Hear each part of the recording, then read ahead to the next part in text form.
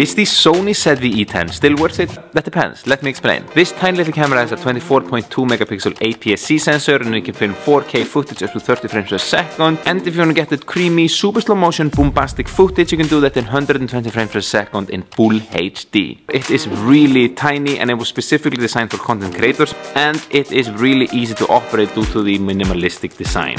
It's also filled with some cool effects, and the inbuilt microphone, it's also pretty decent. So if you ask me the question, is it still worth it? Then my honest answer to that question would be yes, especially if you're a beginner or just starting out.